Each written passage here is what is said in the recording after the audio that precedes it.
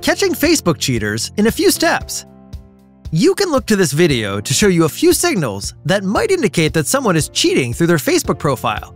For those of you who don't know me, my name is Frankie, and I'm the founder of messagingapplab.com, where I provide people with tons of free tips and tricks to master all the most popular messaging apps and social networks.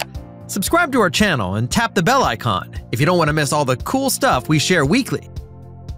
There is software available to allow you to access this profile and read Facebook Messenger conversations, even if they're meant to be kept a secret.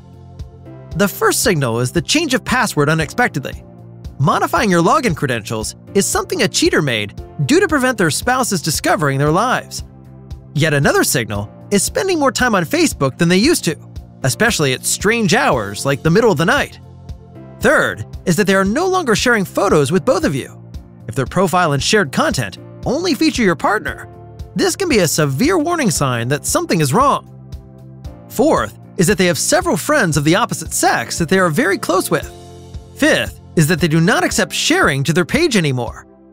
Now I can show you the real bomb in this equation. The best way to discover a Facebook cheater is by using spyware. The most popular of these apps is called mSpy. It is cheap and easy to install on the target device.